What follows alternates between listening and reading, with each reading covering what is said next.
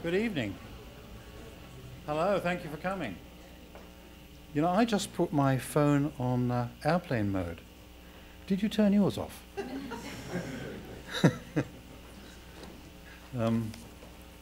Couple of little announcements before we get going. We just started a new digital newsletter, which is called Design News, and you can sign up for it if you just go to Cooper-Hewitt.org and sign up, and then you receive it on a regular basis. So please give that a try.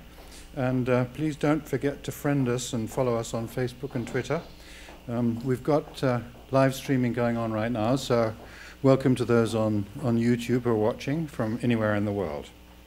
And in terms of the series of these talks, our next one after this evening will be in 2 weeks from today with Emily Oberman. You know, she had a firm called Number 17, but she's just actually moved over and joined Pentagram. And so she does a really interesting mix of communications in print and in media. So she's a very good filmmaker too. April the 12th, we have Annabelle Seldorf, who is an architect interested in sustainability.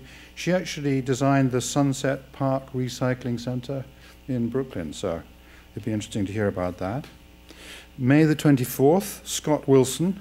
He's an industrial designer, but also an amazing entrepreneur. He came up with this idea of having an iPod Nano and making it into a watch and then making a strap for it. And then he got Kickstarter funding for that. And he's so successful, it's available in all the Apple stores. So interesting example of a mixture of the new kind of entrepreneurial funding plus the interesting design. And Walter Hood, who's a landscape architect, is coming in from Oakland, California to tell us about his work in landscape, community, and public space. I'm very excited this evening to have not just Helen Walters with us, but also Fiona Morrisson and Beth Viner. But I'm going to be really selfish and start myself by grabbing the stage and keeping it for about 10 minutes, because I thought you might be interested in my own ideas about design thinking. I'm quite interested in it. So could we move on to the first slide there? This is an interesting illustration which was done for Mercedes by Shalmar, I can't pronounce this, Amichai, I think, from Y&R Interactive in Israel. And she's trying to illustrate the idea of the difference between the two halves of the brain, the left brain and the right brain, the so-called creative half and the logical half. I think the thing that's interesting about that is that we all have both. And we all use both in some proportion. But if you think of the arts in general, they tend to be thought of as right brain. And if you think of logical things like science, they tend to be thought of as left brain. And I think of design thinking perhaps as a combination of those two, in that if you think about any designer who's trying to solve a problem, they will really use a mixture of that logic and that intuitive thinking. So the left brain being the design thinking, and then the right brain being more the design process, the learning by doing, the tacit knowledge, the making, the sort of intuitive way of behaving.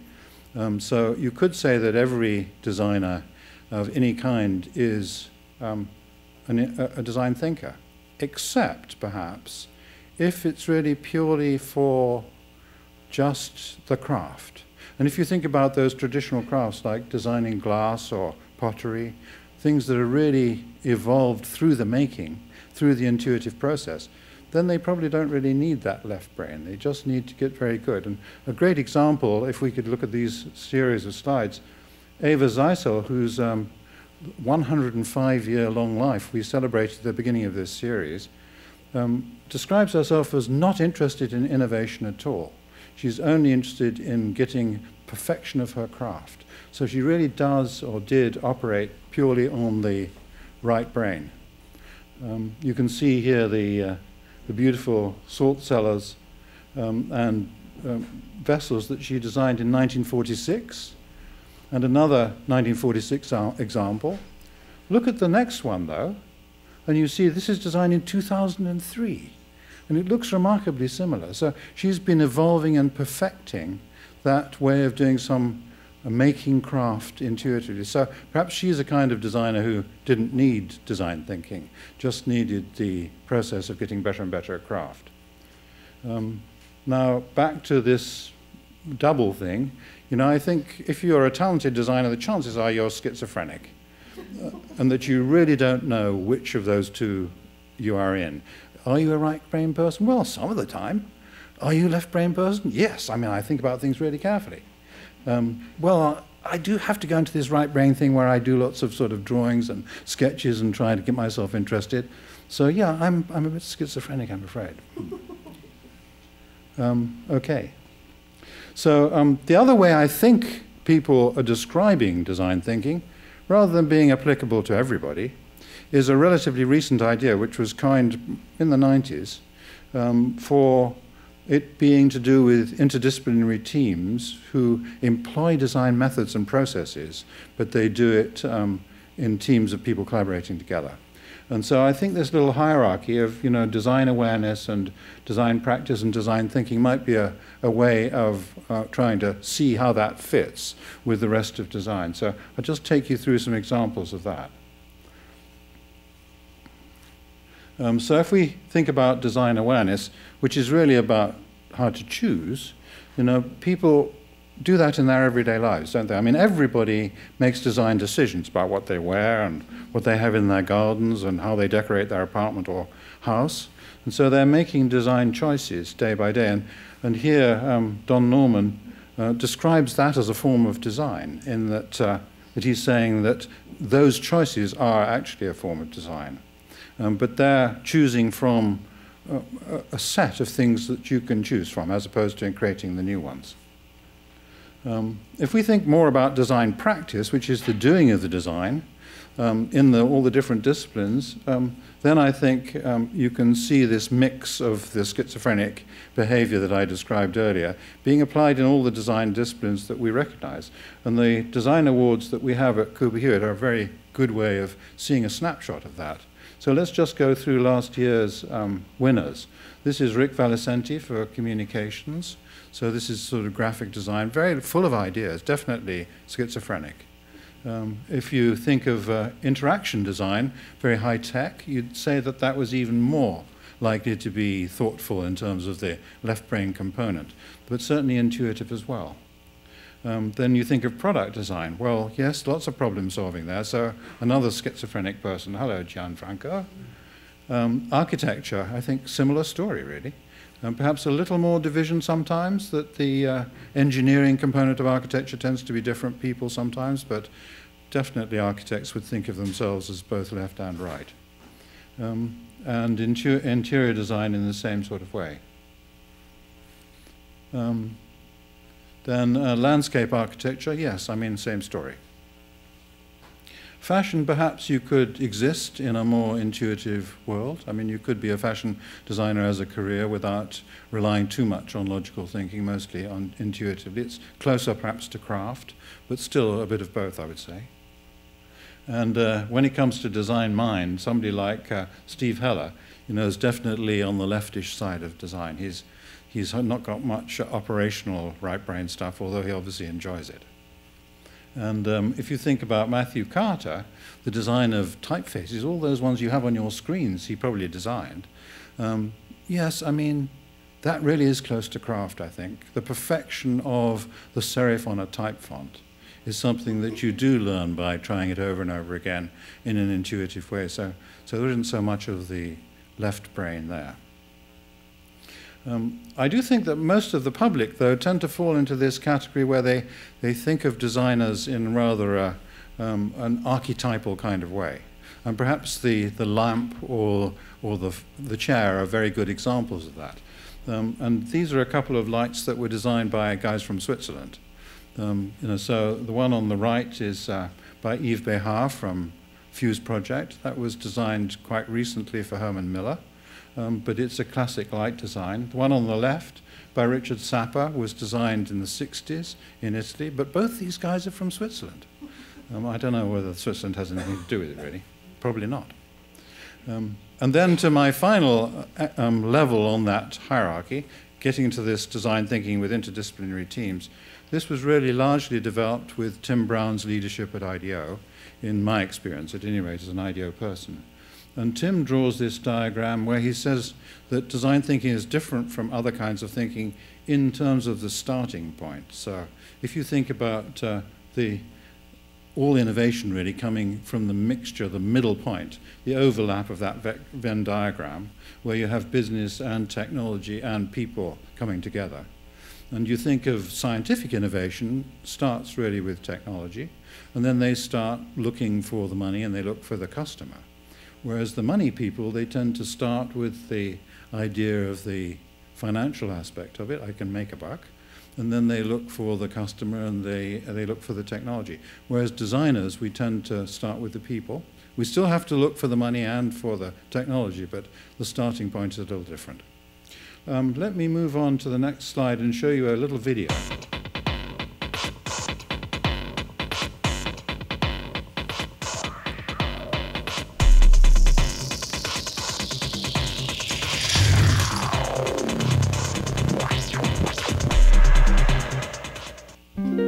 One of my best memories of riding a bike as a kid is going down the hill with my hands up in the air and just going, whee! My first major bike that I got that I really loved was a 5-speed Schwinn. The bicycle really was my passport to seeing new places. I gotta say, it felt great to ride that bike. It felt really freeing, and it did give me that wow-wee kind of feeling again. Very easy to ride. First of all, the coasting brake, sweet. I love the coasting brakes. The positioning just felt really easy. Like I could have any clothing on that I want to put on. I could ride to the store, ride to work, and feel like it's ready to go. So this was an example of Shimano, who were, very strong component manufacturers for bicycles, coming to IDEO and asking for help in deciding what to do next, because they were worried that they would lose their dominant market share just because it was already full. I mean, they'd got every bicycle that was to do with high performance pretty much in America. And they saw Armstrong coming to the end of his career and wondered what to do next. And the research with this interdisciplinary team revealed that there were a whole lot of people who used to ride bikes when they were kids, loved it, but they were put off by going into the bike stores nowadays because all these young people were so athletic and they had Lycra on, and they kind of felt embarrassed about it. So they weren't choosing to go and think of a bicycle as a way of getting around. So the idea of this was a set of components that would allow you to get on a bike without ever having to do anything that looked and felt at all athletic. So you have the computer that's generated by the electricity in one hub that changes gears automatically, so you don't have to put on any special shoes, you don't have to change any levers, you just get on the bike, ride, and you're away. So this idea seemed very successful as a form of design thinking emerging from this interdisciplinary team, in that it told the Shimano as a design company what they could be doing in the future. However, for people who are interested in design craft, it's not a very nice story, because Shimano actually makes those components, and then Trek or Rally or somebody makes the bicycles. And they're the things that are bought by the user. So when you go down the high street, you used to be able to say to your mum, "Hey mum, I designed that bicycle." But now you have to say, "Hey mum, I designed the strategy that convinced Shimano to build the components that allowed them to sell them to the companies that designed that bicycle." That's not such an easy story. So the design thinking tends not to be kind of quite so satisfying if you're thinking about design practice and design craft. Okay, thank you. Let's have the next one. So just flicking through the components there, those are the components they made, yes. And this is the website to support this easy form of riding. And there's the bikes themselves. Okay. So we think of this sort of innovation as being based on, if you want to go from the left bottom quadrant there to the right bottom quadrant, you just want to get something a bit cheaper, you're a bit better or more beautiful or something, you can just move straight across in an evolutionary sense.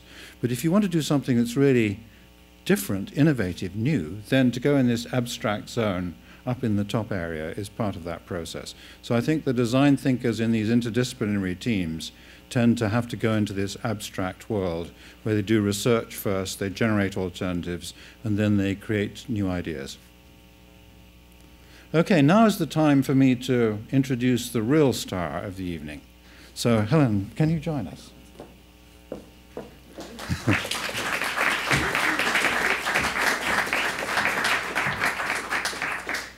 Hello. So you just want me to start? Yeah, go on. Okay, so first of all, please take that awful picture off. Thank you. It's just such a big face. So thank you, Bill. I thought it was a nice picture. I know, my hair looks really dirty. Authentic hair, too, you know? I mean, I like the pink. I just needed to wash my hair that day. I hadn't realised. So I wanted to thank Bill so much for having me here. It's such a pleasure to be here, and I'm just completely blown away and honoured to be here and for you guys all to turn out to hear me bloviate. And I'm really excited to hear Fiona and Beth too talk about this topic, which is one that I've been thinking about for a long time. And I'm really happy that Bruce Nussbaum is in the audience, because he was the person who really first introduced me to the concept of design thinking when I worked for him at Business Week. Well, he's right bang in the middle, so we can shoot straight at him. I know, he's right here to heckle, which is actually really unfortunate and unkind. So I'll try not to let you down, Bruce. But what has been really interesting to me recently is that I've been working for a company called Doblin, and one of the things that I've been doing while I've been there is going through the archives. And Doblin was founded in 1981 by J. Doblin, who is this legendary, renowned industrial designer who had worked with all of the major industrial design firms in the 50s and 60s, and then he founded his own design firm, or he founded Doblin in 1981, and I came across this piece that he'd written actually in 1978 to talk about design-led innovation, and I was reading it, and it's kind of amazing, and I unearthed this diagram that he'd drawn about the redesign, or how to redesign the gasoline pump, petrol pump, gas pump, petrol pump. You know what I mean? And so I wanted to share that with you first. It's like it takes you through the kind of 7 levels of the designer and the 7 levels of the design process. So if we can go to the next one. Okay, I'm going to read these out. So the designer accepts the pump's performance but shortens and cleans up its form. So this is kind of the traditional industrial design challenge, right? So the designer is looking at the form of a product. And then performance improvements are made, either money, gallonage, or fillip. I had to look that up. I didn't know what that meant. Can be punched directly, inserted. Credit card automatically bills the customer. So remember, this was 78, so this is a pretty radical idea. The credit card, putting that into the machine was not a very common idea. But so this is elevating design somewhat. And then the third, kind of moving up this chain, changes the basic mechanism. The station is like a parking lot where hoses are pulled from trapdoors below ground. All the controls are on the nozzle. So again, it's becoming more complex, more sophisticated as you move up. So number 4 involves products which are outside the company's control, so extending the business model of away from the actual product and the form factor to be more of a service design.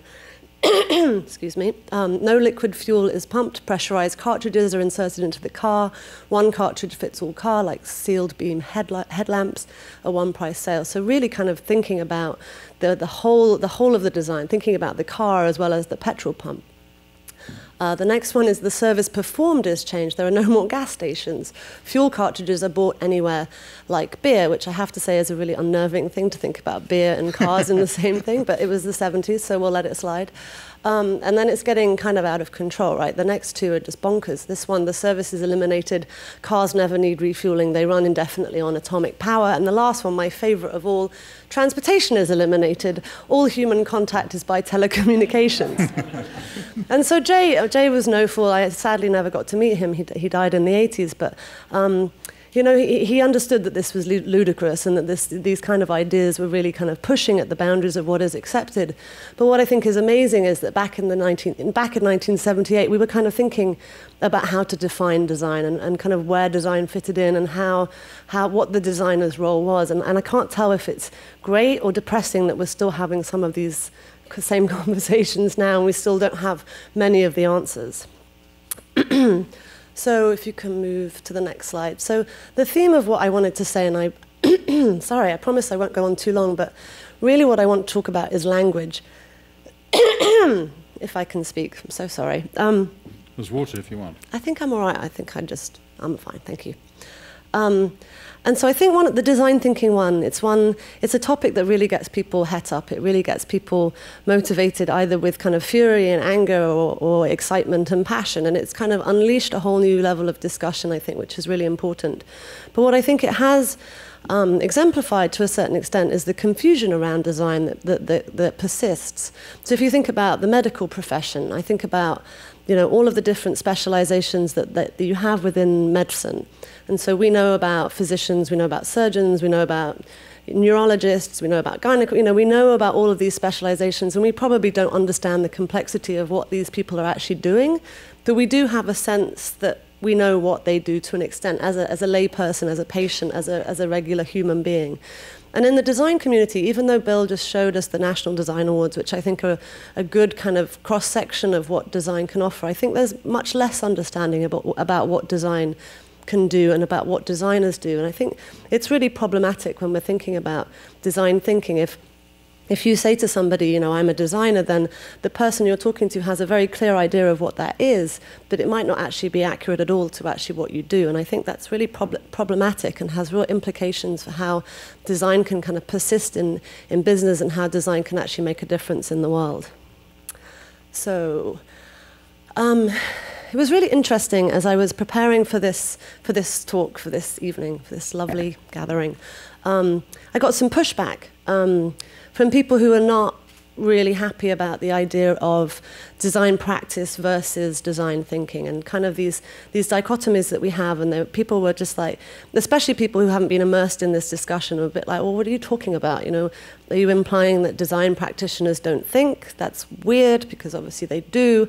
And so I was kind of interested in that. And I think what I'm thinking is kind of akin to what Bill was saying, is that this isn't about either or, this is about and, this is about both. But I did also want to pull up to talk about the ads that you showed, those Mercedes ads, which caused a bit of a stir when they came out. And they are so beautiful. The illustrations are so beautiful. But they're such nonsense.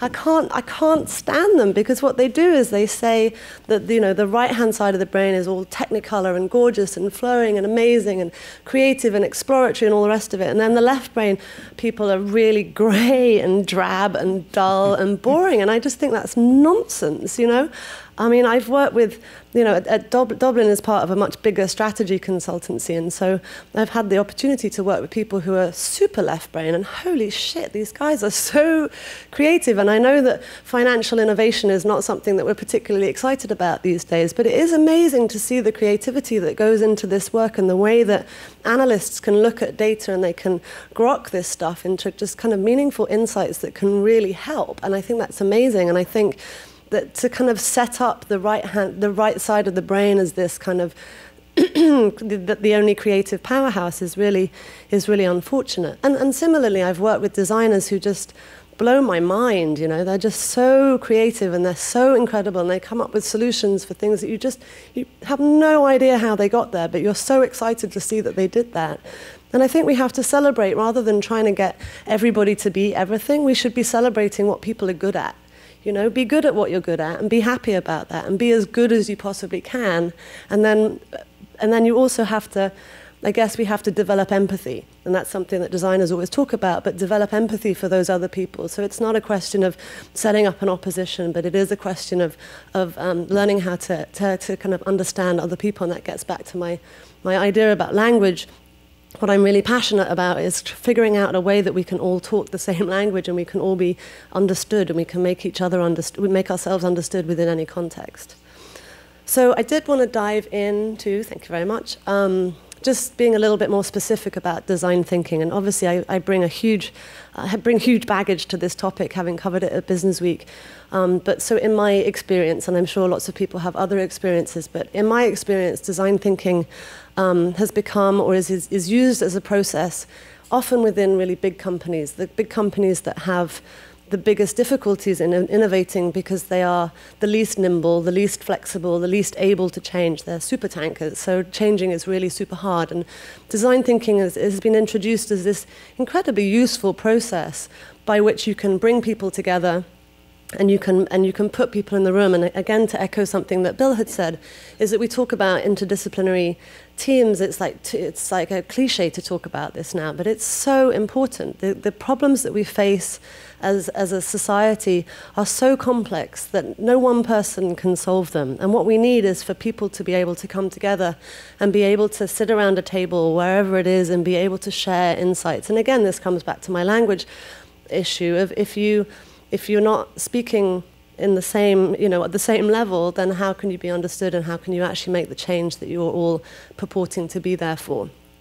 I was just at the TED conference, and David Kelly, who is obviously the founder of IDEO with Bill, gave a talk in the design session, and his new mission is to kind of stop the world from dividing people into creative and non-creative people. And he's just really, when the talk goes live, you should all hunt it down, because it was just a really beautiful and lyrical and poetic introduction to these ideas for people not within that community. And I loved, he described a workshop that they'd done at IDEO, I guess, at some point.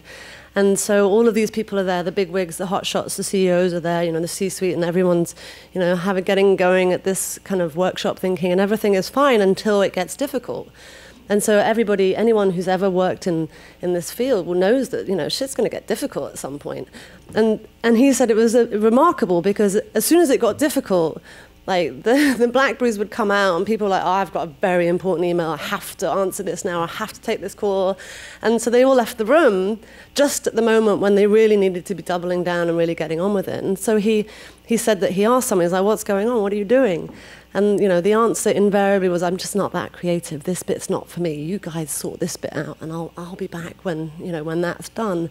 And this is such a shame. This is such a shame. It's a shame, and it's honestly a tragedy that this is kind of the way that we've set ourselves up.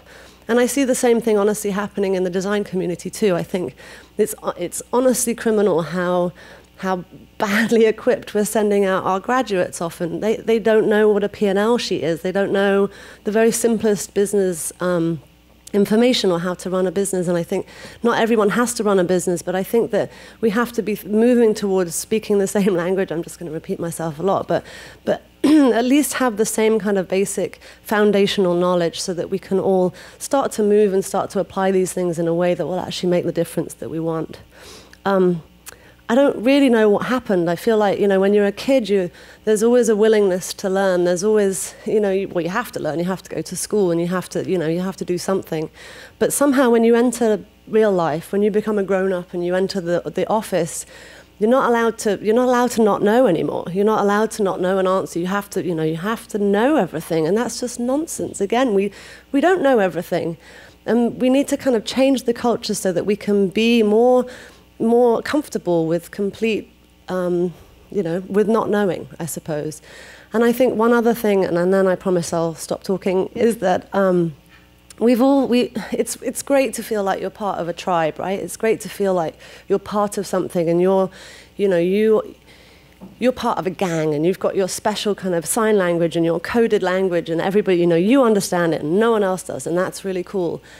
And it is really cool, but we have to also realize that this patois, this jargon has just infiltrated society to such an extent that we're not really making sense anymore half the time. And if we're not making sense, then how can we really expect to change anything? And I don't mean to get political, but I just noticed that okay, this just really annoyed me, so I'm going to share it. But the bill in Pennsylvania about mandatory ultrasounds is called the Women's Right to Know Act. And this doublespeak is not helpful. This doublespeak is going to kill our society, and I think that we have to do something about this. And my humble suggestion is that we all just rein it in, and then we just start to speak in English again, and then English in this culture will work, but just speak common language and try to make ourselves understood and be open to other people, and then that's how we will be able to make the difference that we want to see. Thank you.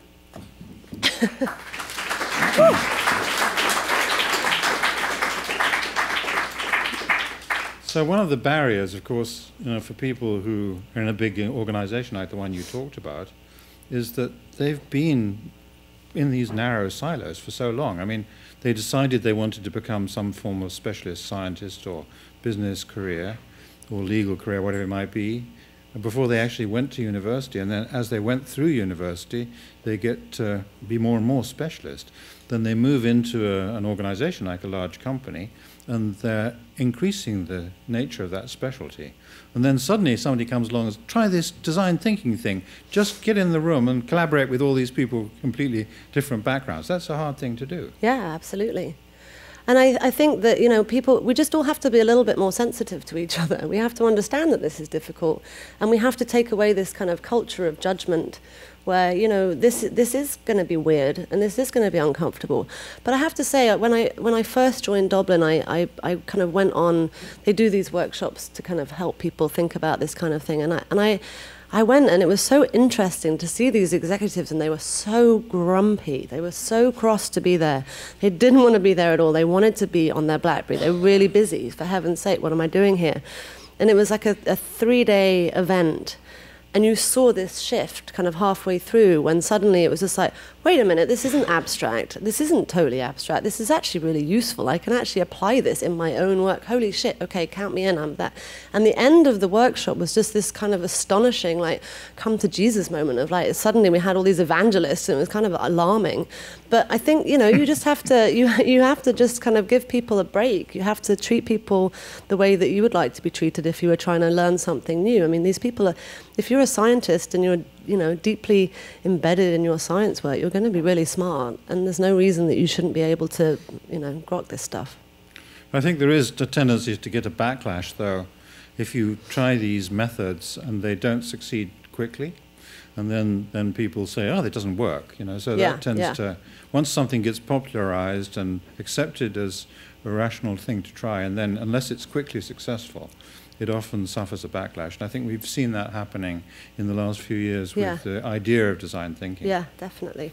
Definitely. And I think it's really important that it isn't set up, and I think I meant to say this and forgot, but it's not a panacea. You know, this isn't the quick fix that everyone is looking for. Innovation is really, really hard work. If it were easy, then our world would be a better place. You know, then everyone would be at it. But the failure rate of innovation is just enormously high.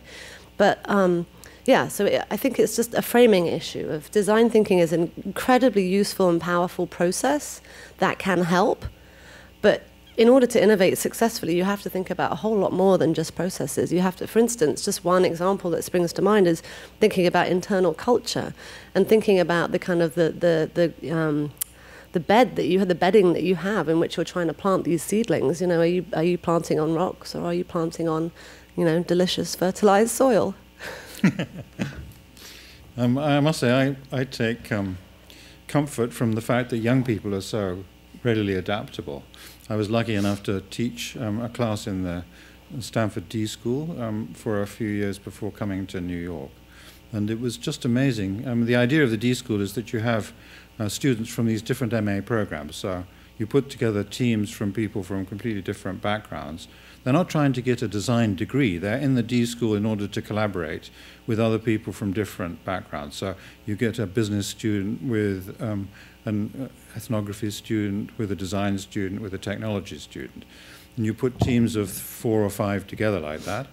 And amazingly, they seem to be able to collaborate successfully after a dramatically short time. I mean, just the opposite to the story of the siloed individuals in big companies. They seem to be able to collaborate after half a quarter and really be able to do it successfully and find great results from that, which is wonderful to see. So if we can see the kind of concept of D-school-like education spreading, which it does seem to be doing, then perhaps our young people will rescue us. Oh, I'm really excited about the young people. I think we're going to be fine. They're totally amazing, and they totally understand this stuff at a level that none of us old people get, and that's great. But you know, it happened. We were like that. Old, you know. We were like that once, and we all have our moments. But I do think what's interesting about the education piece, and again, it's something that we did at Business Week, where we really tried to track this stuff and see who was doing it, and really saw the explosion of classes that are purporting to kind of cover the design and business spectrum. And I just want to raise one word of caution, I suppose, in that in that what's important here is not that you're not trying to create the ultimate all-rounder. You're still, the education classes are still about having your deep specialty, but it's just expanding your kind of understanding, the scope of understanding. I think there's been some confusion in the marketplace about what these graduates might do. It's just like, well, are you a designer? What are you, an analyst? And I think, the companies will figure this out, and I think what's important is that the scope of the education is just kind of allowing that language matter that I'm banging on about to kind of spread. Yeah, when David Kelly was starting the D School, he started working on the idea back in around 2001, I think, and as I was teaching a little part-time in classes in the design program at Stanford over the years, he asked me to do a little research and see if there were other places in the world that had used similar ideas in the past. And I looked around, looked at all the courses that might have been collaborative across disciplines. There was only one that I found that was remarkably similar, and that was at Helsinki University, where they had a University of Technology, another University of Design, another one of Business, and they had classes that were coming together in exactly the same, similar way. And producing designs. And that's now turned into the Aalto University.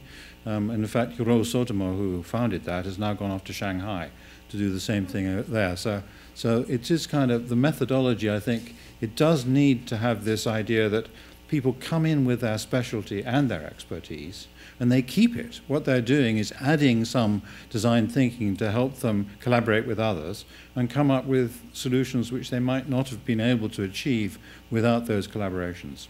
Yeah, I think it's super exciting. I think we just have to be aware, though, that you can't, I don't know, there's lots of MBA programs that are, MBA in design and all of that, and I think that it's totally admirable that people are trying these things. I just think that we have to be aware of, 2 years in graduate school is not that long. And 2 years in graduate school, you're already learning quite a lot. So it's a question of how much you can kind of shoehorn into that very short period of time. And I think it just is behooving to all of the people designing these courses just to be as smart as possible about what, what's really necessary and, thinking about the design of the curriculum smartly.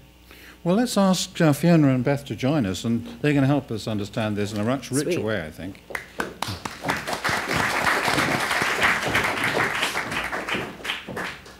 So Fiona Morrisson is shimmying into her Very spot elegant. there. Thank you. And she's been until recently working at JetBlue, and she's been responsible for all those incredible achievements that JetBlue has in terms of the great terminal at JFK, but also the overall design approach and the branding. So I think it's great to have you bring us the sort of more the other side of the picture, not consulting, had to do it, make it really happen. So please tell us a bit about yourself. I think there's a slide to... Sure, with the old headshot. Okay, yes, it's old. It's a few years ago. Hair was slightly different. Just the hair. Well, thank you for having me. I'm really excited to be here. I have notes that I'm going to look at sort of out of the corner of my eye. I think the big thing for me to say here is when you get invited to one of these things is I'm not a designer. I never said I was. I've never done a design course. I don't think of myself as a designer. I think of myself, I'm a brand strategist. That was my job at JetBlue until a few weeks ago.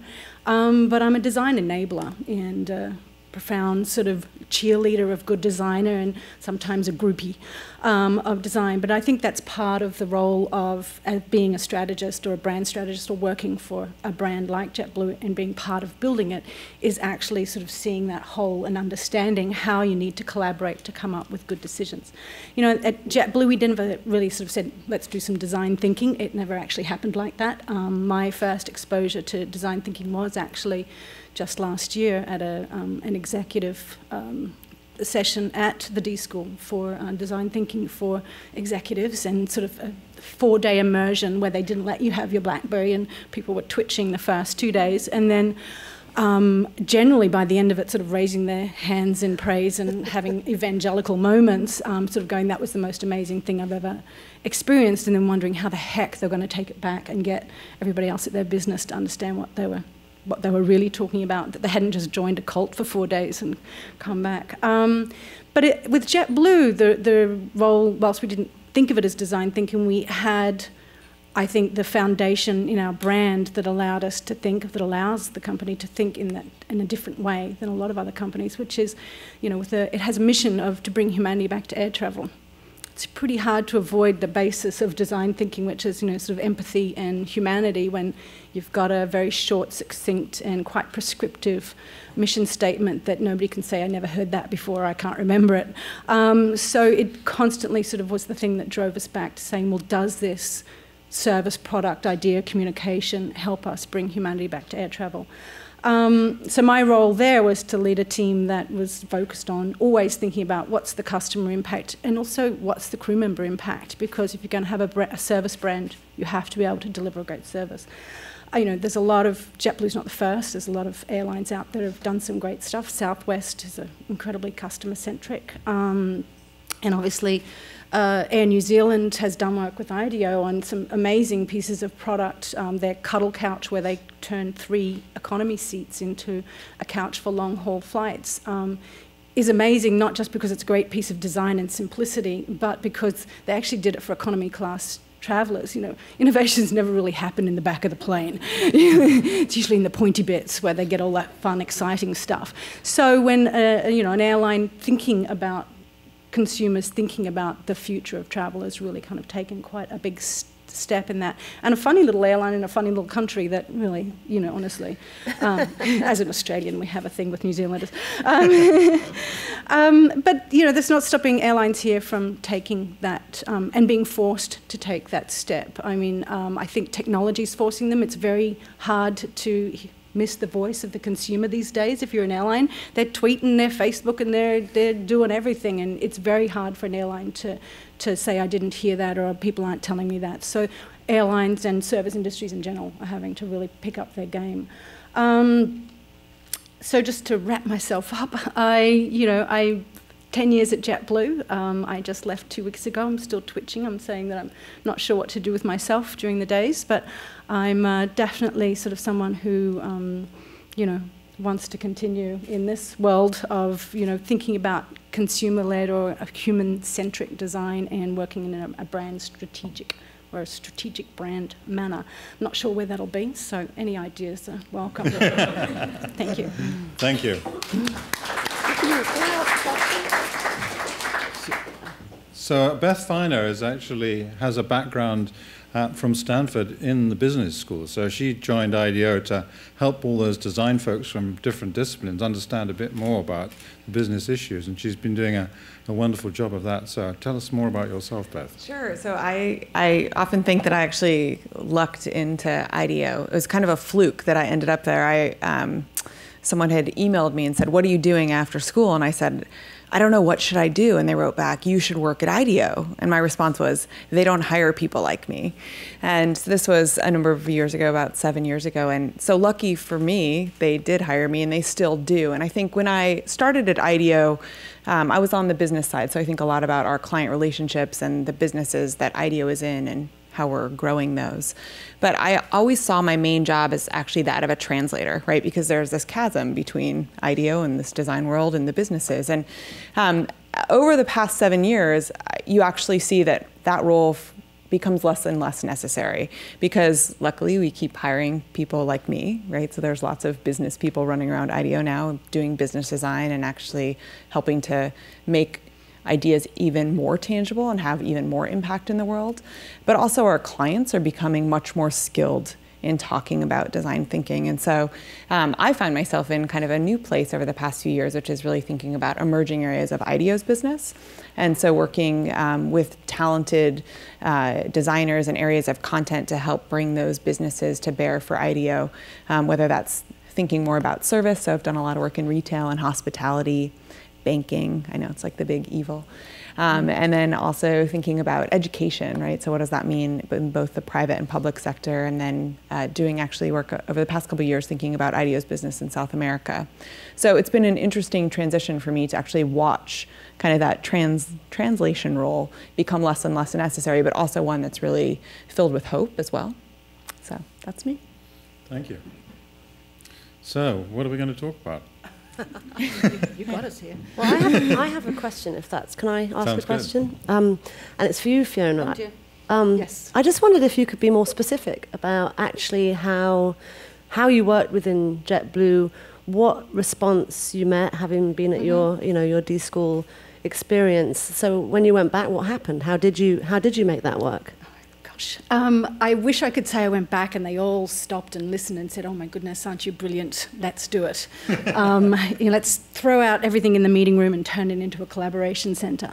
They didn't. But I think what did happen, and what JetBlue has been doing over the course of the last couple of years, is sending people from across different disciplines within the company. So the head of airport operations went and did the D school and came back waving his hands in the air and sort of doing the dance.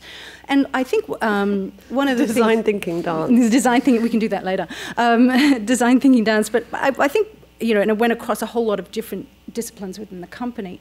And what that's done, whilst any change is never as quick as you'd like it to be, it started to build this sort of idea that it's okay to stop and think, it's okay to go into abstract. So these people are now in meetings going, hang on, could we, we're not about to follow the steps of the process necessarily. It'd be nice if you had the time, but the elements of the process are coming in. And, I would say that it might not always win, but at least it's discussed. And I think historically JetBlue, as a result of sort of that DNA of the humanity-backed air travel, has a good foundation for going, hang on, do we have to do it like everybody else? Just because other airlines do it doesn't mean it's good. Is that what people really want? So that combined with sort of this interdisciplinary team is definitely helping. Cool. So what's it like doing it with a bank? It can be hard, actually. I think there are a lot of industries that are ripe for change and they're very excited about it, but they don't necessarily know how to change. And so I think we see, right, there are so many industries that haven't changed, right? So you look at stores like Borders that are out of business, right? And they didn't change, and they actually had all of the assets right in front of them years ago, but they didn't see how things were moving. And so I think we're lucky that banks come to us and ask the questions, but I think it goes back to how deep that understanding is within their organizations in terms of their willingness to move or to change. So there are definitely organizations that are willing to do that. I think oftentimes they're so focused on what's new, what's the new product or service that we can deliver from this. And so we've had instances in banks where they create and they have this wonderful innovation team that we work with. And then that innovation team is very successful in rolling out a new product or a new service. And then what happens is 6 months later, that whole team is promoted. And so that team doesn't exist anymore. And so I think there's successes that you can see there, but generally those successes are not part of the fabric of the culture of an organization, and so it's very difficult for them to be maintained over time. I think that a lot of the problems that one sees with any form of consulting and design is whether it actually gets implemented. I mean, there's often a chasm between the people who come to the project and enjoy it, like your visit to the D School, but the people who are on a project in a design consulting team from the client side, who really sort of get value out of it because they participate, but then they take it back to the rest of the organization and try and implement something, and it's just a different world. There's so many stories where things don't really happen. I wonder if you have any comments about how one could break those barriers.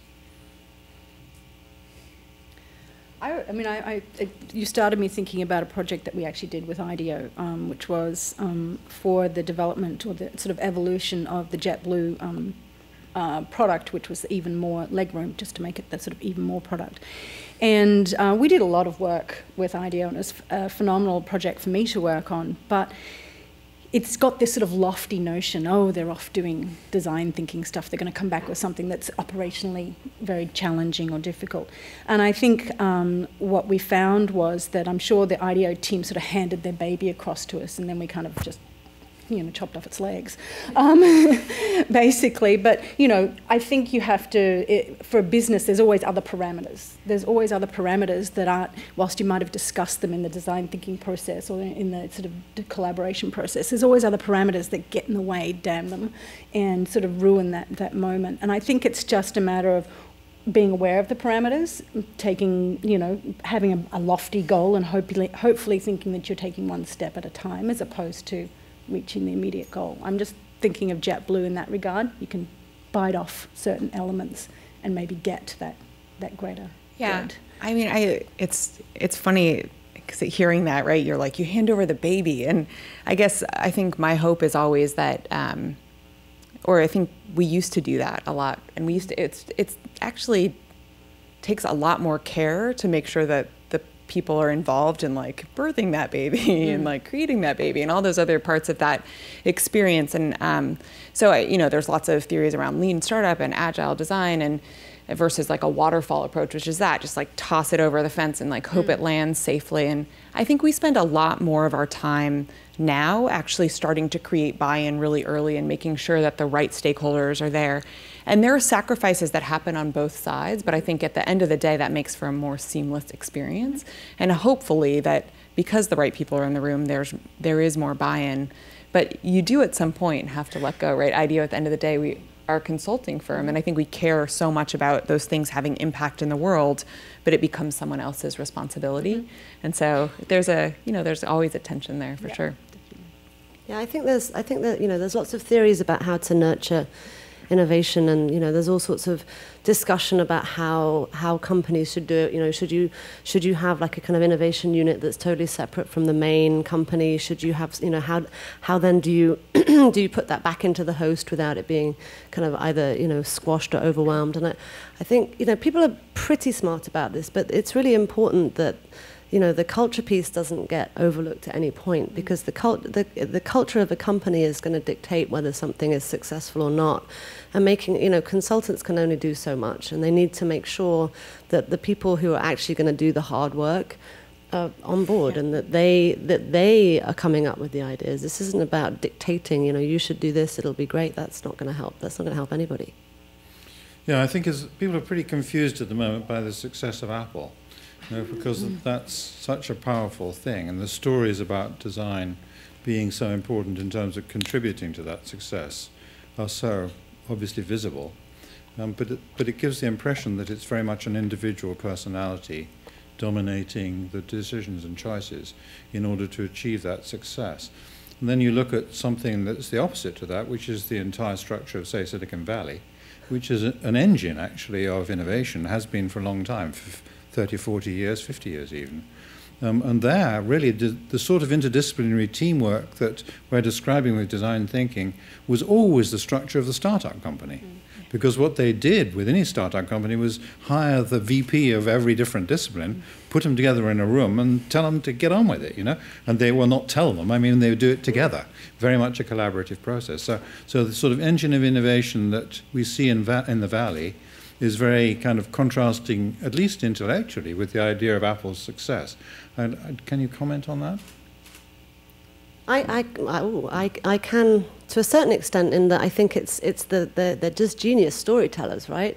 It's not true that everything was done by Steve Jobs when he was there. And Tim Cook, who's taken over the firm since him, was legendary at figuring out issues of supply chain and applying just the same rigor that Jobs was doing elsewhere. But Jobs was just a master marketer and kind of crafted this narrative about the company that's incredibly compelling and really easy for people to grab hold of.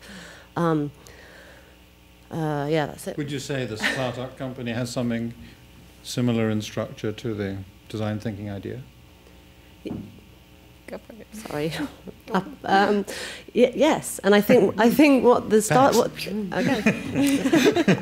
I think also what they do that is so interesting is that they have this flexibility that we talk about as being so critical to kind of successful businesses, where you can try something and if it doesn't work, you can try something else pretty quickly, and you can iterate really, really rapidly in order to make success. And I think one of the interesting things I've been seeing out of the Valley is this designers fund, which is where, it's a VC fund which is specifically based on having a designer, an engineer, and a business person in a room together to see what happens. And I think, we're going to see some super interesting stuff that's being driven by design. And that in itself will kind of elevate design a little bit further up the discussion pole, and, help design to have a more central place at the table. Yeah. I think it's also interesting when we think about Silicon Valley or an Apple versus I think what happens at most large organizations in terms of how they think about innovation, right? They go and they hire this person who's going to run innovation, and then they create this silo for them to sit. And I think the most successful of those individuals actually start to create or find their own networks outside, that maybe they're not competitive in other industries, but they start to create their own cohort because they actually don't have one. And so I think one of the great things about the Silicon Valley model is, right, like everyone is on board, right? Everyone is bought in. And I think when you're in a larger organization actually trying to fundamentally change the culture, you're kind of a lone ranger, right? You're riding by yourself. And it's a really difficult place to be. And so, you know, I think it's a caution that I look at our clients who have put that into place, and I worry about them a little bit because it's a huge responsibility. And then it's so easy to just say, oh, you're gone. Like, that didn't work out so well. Like, let's hide that somewhere else. And I don't know, it's tough because not everyone can start anew to create the culture that would be necessary to actually breed that type of behavior across an organization. What about designing government? Oh, designing government. Oh my gosh, that's a hard one. We've been dabbling in that a little bit. And I think you have to change your expectations about what you can change and what impact looks like, right? Because the level, the scale, the number of people there who are kind of making decisions, and you know, all of a sudden you think you're doing this project and everyone's already over here, and it's just a different monster altogether. I think actually it comes back to a piece around language is really important, and it might be a different tone on language, but it's all about saying, how can we make this simple so that everyone at every level of government, right, if you think about an agency that you might be working with, can actually understand what their place is within that process, where they fit within that, you know, monster at some level, right? Like how they can contribute so that they see what you see. Let's get some other people to join us. I think they're going to bring the microphones up to the side here. And if you want to ask a question or make a comment, please come up to the mic. And remember to say who you are before you start. In the meantime, Helen is going to say. In the meantime, I have a very important point I'd like to make. It was actually just to talk about government a bit more, in that there's a really interesting initiative called Code for America that's happening, which isn't specifically design, but it's about bringing bringing design thinking to the problem of government and the problem of citizenship. And I was listening to Jennifer Palker, who's the founder of Code for America, talk the other day, and she was describing this initiative where they like, it's kind of goofy, they like named fire hydrants in Boston. And they got, they allowed people to adopt a fire hydrant. So when it snowed, you went and dug out Al, your fire hydrant. And you kind of had, you had kind of ownership, and you felt very responsible for Al, and you didn't want him to be submerged. And they kind of, they added all the gaming stuff that everybody has to do these days. But it's been enormously successful, and it was one of the Code for America volunteers who designed this and rolled it out in 2.5 months just to see what would happen.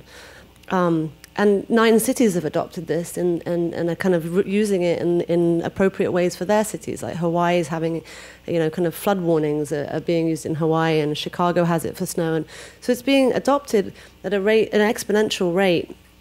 And people from government had told Jennifer that, this would have taken 2.5 years and cost millions of dollars if they'd done it the traditional way of going through the layers of bureaucracy needed. And I think what's interesting is they're just, these are kids, they're just trying it and they're doing it. And I think this is the kind of, this is why we're not all lost, because the kids can do this kind of thing. Please. Hi, my name is Andrew Robinson. I teach at Parsons, and I'm an artist and a designer. I had a couple visceral reactions to things that you've been saying. I want to just straight out say it's interesting to hear you talk about ideas about strategy and innovation in business, and I was struck by your talking about language. I personally feel really uncomfortable with the term design thinking. Many people do. Yeah.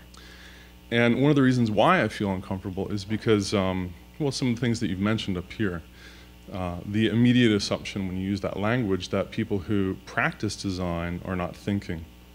That's not true. It's a bit rude too. Yeah, really. Quite. But I think it brings up a larger issue about, for me, when I hear about what you guys describe, about branding, about strategy, about innovation in business, that's what it is. It's strategy and business and innovation, which is genius. It's really important. But it's not design, from my point of view. For example, when you talked about Eva Zeisel being intuitive, I actually totally disagree with that. When you think about what she did, so when she went to the Soviet Union before she got thrown in a gulag, she was hired by that government to design and innovate their entire ceramics industry. And one of the asks was, we need to be really efficient about how we produce wares for the people of the Soviet Union. She also did things with the way that the teacup handle is actually designed that were really specific design problems. So to say that because her evolution as a designer didn't change radically because of one tea set sold at Crate and Barrel, I think is a little disingenuous. So my question really is, what is design thinking when it comes down to the practical, I guess I'm just trying to find a different word for it. The other thing that I struggle with, and I'll sit down after this, is one of the things that I've seen, I co-taught a class with Columbia and Parsons, where MBA students and design practitioners work together. And what struck me was the teams that worked really well to design luxury products for this class were the ones who actually collaborated in the studio making things. Because the business people were able to learn about the material and about the production and make decisions about that. My concern is that in education, through high school and undergrad and even graduate school, that we're kind of de-skilling generations of people in the United States and the UK and even in Europe. And my concern is design thinking feels like it's just trying to frame something that's not really design. And that's just kind of my comment and question. Thanks. Thank you very much. Profound. I stand corrected about Eva. I'm sure you're absolutely right. But I really feel stand corrected by what Helen said about the difference between the two halves of the brain. I do believe that it's all mixed, you know, that everybody does both, that the scientist uses right brain just as much as left, but there just is a difference in balance, and it helps to explain it. Perhaps that's why we need a word like design thinking to help us explain the different in terms of kind of operation. And to me, it's fairly simple in that when I graduated from design school in the 60s, my assumption was that I would be designing products that were probably made in metals and plastics for the whole of my life, but that somebody else would tell me what to do. That the boss or the client would say, design this kettle, Bill, design this cooker, Bill, design this iron, Bill, and I would then be the designer doing the design. But I wouldn't be expecting myself to try and help decide what to design. And that to me is the difference. The practice is about doing the designing, but the design thinking is the bit where you're trying to help decide what to design. That's a different question. Of course, one can come together with the other, and usually does, that you'd find that most designers, particularly if they're a bit entrepreneurial, like Scott Wilson, will be deciding what to do and doing it. But there is a difference in the methodology, and I do think we need a label to separate them. I would add that I agree with you that I think the term is terribly difficult and really causes more problems often than it solves. But I think that I agree with Bill that it's important to have some kind of language around this, and maybe it's not the right term, but the practice is very different. And I also agree with you that it's terribly important to keep the kind of the craft side of design, to keep that up and to make sure that that's still something that people are taught and understand. And it's not necessary for all of the business people to immerse themselves in that and learn that as a separate discipline. But I think it's incredibly important and valuable for both sides to have experience within the other. And I think that's what a lot of these courses are trying to do. They're not trying to undercut the power or the importance of one discipline or another, but they are just trying to kind of allow a little overlap or some kind of segue between them so that people can understand a little bit more about what the other side or the other people are doing. Yeah, I would just say, I mean, I think coming from a business background, it's interesting to hear your comments because I think what I love about the work that I think all of us do is that sometimes the problems are so complex, it's so difficult to understand what is tangible about it. And when you can pair the design piece with the thinking and the process and the methodology, you can make those very, very complex concepts tangible. And so to me, it's hard because I think so much of the work that I'm involved in, that IDEO is involved in, doesn't have an end product, an end thing, right, that sits on the shelf. These are complex systems. Some of them actually don't ever appear like in air, you know, and so you would never be able to recognize it. But to me, the thing that's wonderful about it is how expansive we can be when we borrow from design. And so, you know, I think the distinction's really interesting, and I think we hear from our teams all the time how much they miss being able to always make beautiful things because of the constraints that we're sometimes handed or given. So it's an interesting balance. But for me, it's all about a place of inspiration to kind of broaden that set. Yeah, I mean, I think you've said it all, but I think the thing that came to my mind when you were speaking, because I'm someone who shares your passion for the importance of language, of finding the right way to say something, because the foundation of good design for a client to a designer, or however the sort of relationship is, to be able to communicate your need, and you to be able to communicate back to me what you're seeing, hearing, feeling, and wanting to create.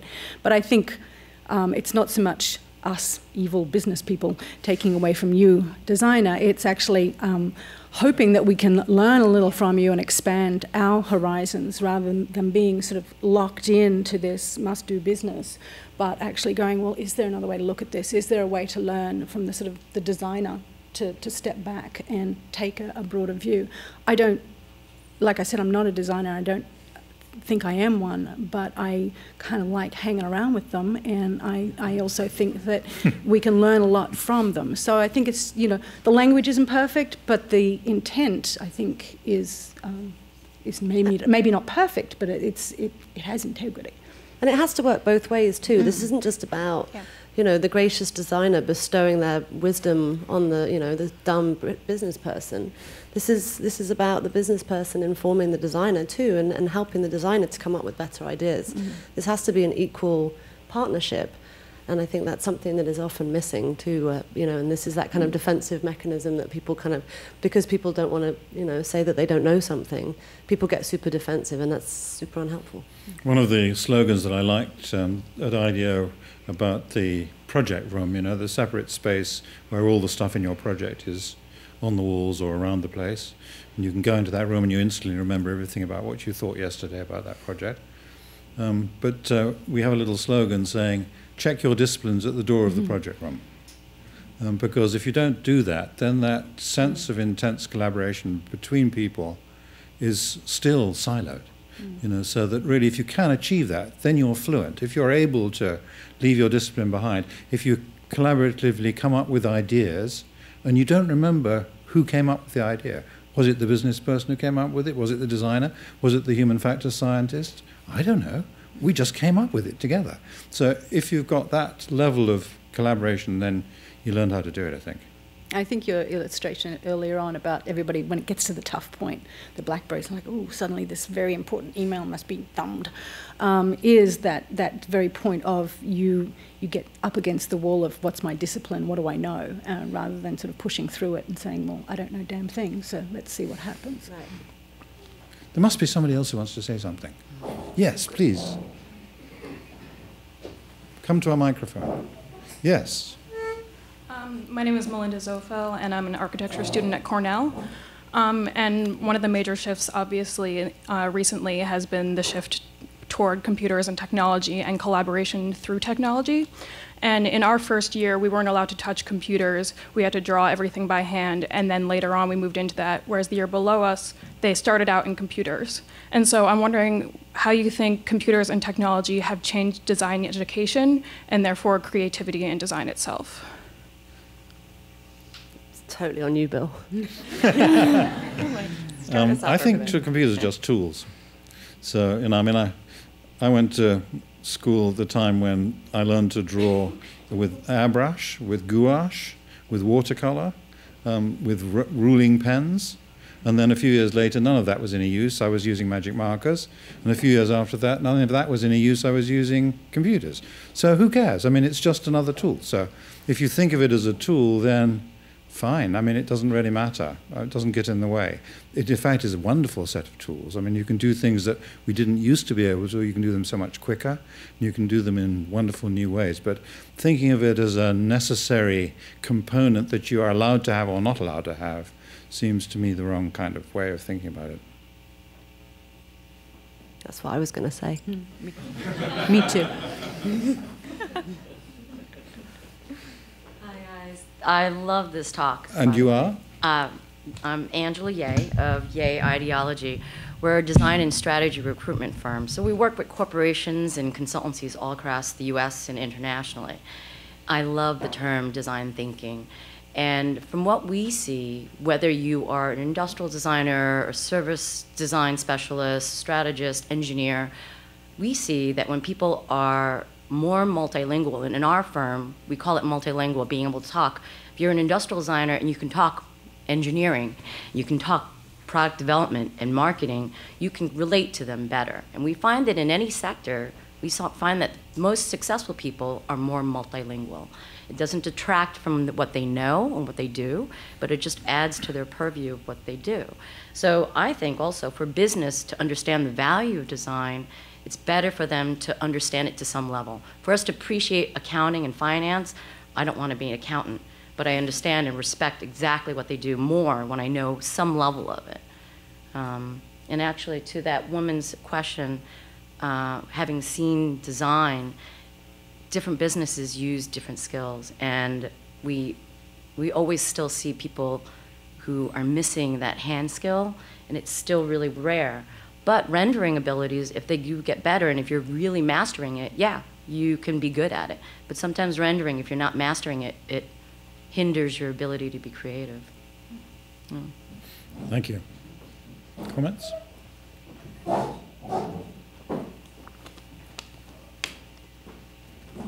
Hi, I am Alice Gottesman, and I'm not really anything in particular except interested in the topic. But I thought that this gentleman was really excellent in what he said, and I sort of wonder, why isn't this like creative, why isn't the term, instead of design thinking, which is so elevated, which I think is so, you talk about language, nobody knows what a designer is to begin with, so it's like, there's no such, that language, the word design is probably the most difficult word to define, almost. So why aren't we just talking about problem solving?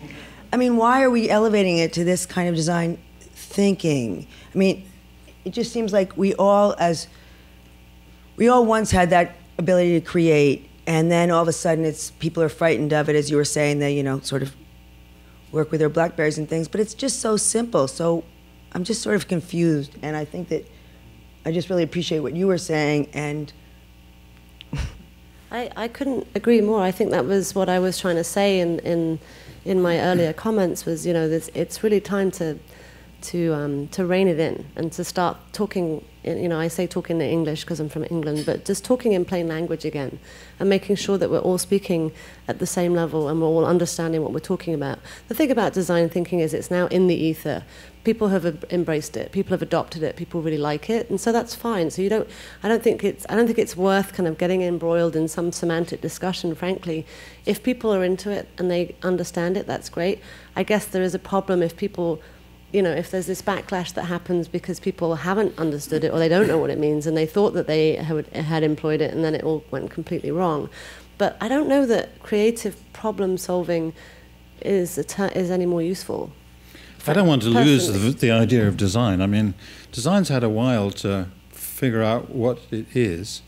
In fact, I did a short history of design in 5 minutes recently, looking at the architecture, which was originated in 46th century BC, when the first design of a pyramid was done. That's quite a long time back, 70 centuries. And if you think about industrial design, that's only since the Industrial Revolution. But it's still, since the 1750s, that kind of time, about as old as this country has been an independent place. So, is that a dig? So I think it's a good thing to remember the fact that the evolution of the methods that design uses has had a lot of time to get mature. And if you lose the word design, then you lose that recognition of that ability to leverage all those methods. You know, Louis XIV's demanding his architects arrive in time for the next beautiful palace, that was the origin of the charrette, wasn't it? Because they were still doing the drawings after the all-nighter as they were riding along in the cart to deliver the drawings. So there is a lot about design process that has been around for a long time and is worth remembering, has value. I think our linguistic label needs to stick with that. And design, yes. I mean, let's stick with the word design in this title. Perhaps thinking is something, well, maybe it's the best word we've got so far. I think one of the things, I think the closer you get to the business world, the closer design thinking comes to not having any meaning at all, right? The closer, like the words like innovation, you'll be sitting with someone, they'll be like, yeah, we have this awesome innovation. Like next year we're gonna launch a new product. And you're like, what?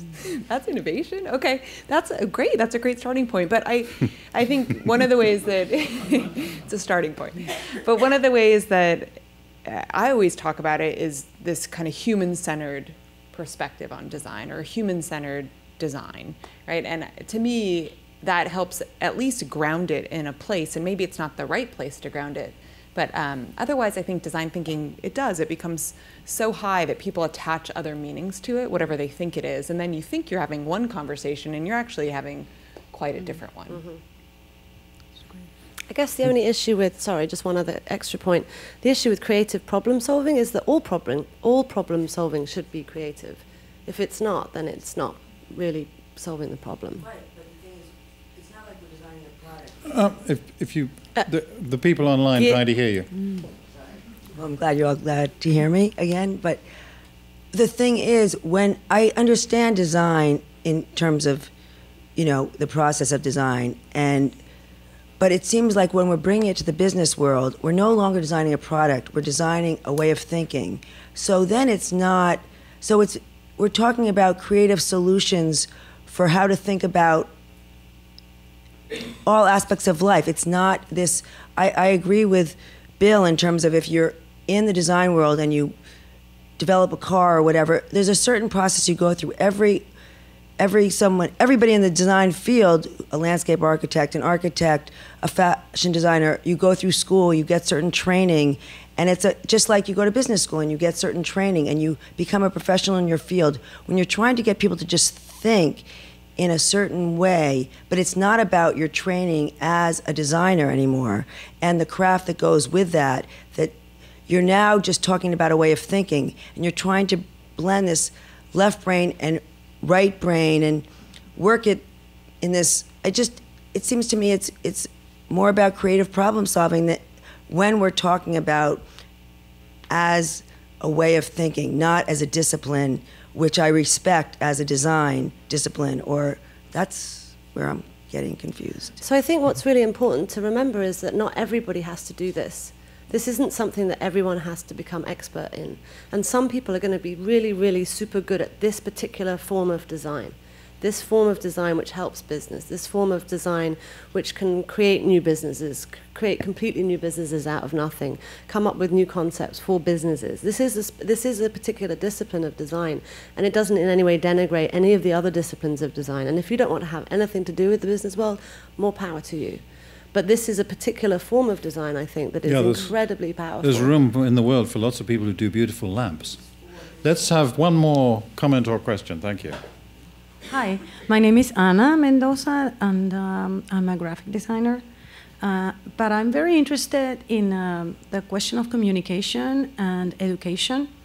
I'm from Venezuela, and we developed a program to teach teachers the integration, how art and science were integrated together. And we added to the elementary curriculum drawing as a subject matter. And the results of the school were amazing, and because when you go back like to Leonardo da Vinci, who was like the master scientist and designer, and thinker that ever existed, I think. we try to bring that back because now the scientists are on one side and the designers and artists are on the other side. And our idea was to educate the science teachers on art and how the science was in art, and then to educate the artists or the art teachers on how there was science in art. And we brought it up from preschool to high school. And I was thinking if you have thought of, since you talked about the education and the integration in the universities, there might still be some damage. There might already be some damage. So have you thought of that as something that could be addressed? Thank you. Let's have a last word from each of us on that topic. Yes. That was one word. I mean, I think that would be absolutely amazing. I think it's a tragedy that, you know, art, drawing, all of these disciplines are kind of lost really quickly. I mean, I know from my personal experience, you know, because I was musical and so I went into music, and then I never did anything to do with art, and I think it's tragic. So yes, absolutely. You mentioned TED, that you went to TED just recently.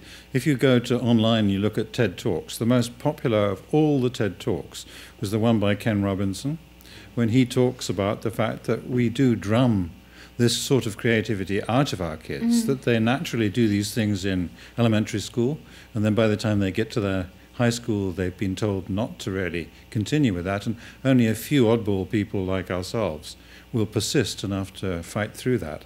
But he's very eloquent in that. So if you want to hear a lovely way to be persuasive on that topic, I recommend you watch that talk. I was just going to say, I agree. It'd be nice if people weren't, you know, I've said in so many brainstorms where somebody's asked to sketch something and they're like, oh, I can't draw. And you're like, well, you can draw a stick person, you know, and it's this sort of resistance and fear of being judged on what you're creating. And I think if you are actually just forced to draw, whether you're good, bad, or indifferent at it, it is a different process, and it allows you to get beyond. And when people do draw stick drawings in brainstorms, and you're like, wow, I actually know what you're talking about. It's better than words, and I think that's a great thing that would be teach business people how to draw. There you go. Yeah, no, I mean, I think all of us probably love the idea of it happening at younger ages, but I also love this idea that Fiona's talking about how do you actually start to ask people to do it when they've think they've unlearned it, to relearn it. So asking people to draw when they say they can't, or what are the small steps you can ask people to do on a daily basis or a weekly basis or a monthly basis. And I think that's how we start to bring it back into our organizations and our cultures, is by taking the small steps and showing people that they still have it. And you know, what's the smallest barrier, right? What's like the lowest risk thing you could ask someone to do, and then start with that. Thank you so much for coming. Thank you.